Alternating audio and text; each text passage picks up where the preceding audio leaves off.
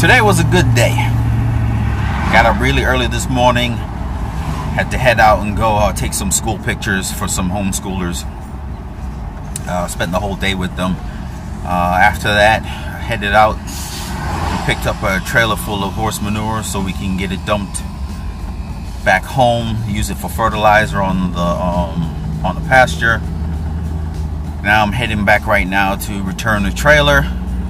When I get back home, change clothes, go take Zachary to his tumbling class, spend a few hours there, and after we get back home, spend some time with the family real quick, and then once I'm done with that, go process some pictures for the Georgia Farmers Market Association Board of Directors that I took a couple of weeks ago, and then finish looking at the pictures that I took today for the homeschoolers.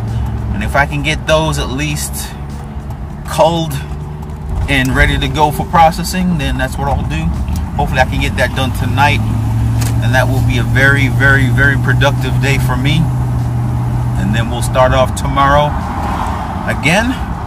Got a few meetings in the morning, and then looks like we might be digging some fence post holes in the back to kind of block off the garden area, and then put some wire up so the chickens don't get back over there. We got to put the bed to sleep for the winter. We're a little bit behind schedule on that, but we'll get it done.